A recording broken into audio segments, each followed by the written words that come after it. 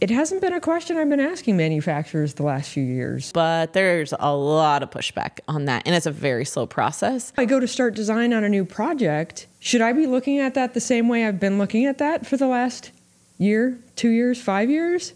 Or do I need to now start coming into this, learning the lessons from these current interactions with past clients, and reevaluate some of how I'm using the tools in my designer toolbox and ask manufacturers these questions more? And I think in some ways too, the word replaceable was chosen carefully, because when you use the word modularity, right, that kind of brings some notions that make people react strongly. And if you use the word standardization, right, that's like the stick. And in some ways, you know, there's a lot of feedback like that's what we need to do, but there's a lot of pushback on that. And it's a very slow process.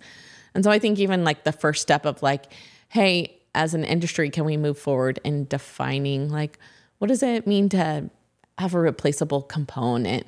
And even like, how easy is easy? These are some of the things we even talked about with when it came to controls, right? Like, oh, easy to commission, but it's like, okay, so what is a replaceable component? We're leaving it broad for now, but I think it needs to mature a little bit in that regard of like, okay, what are we really talking about when we say that?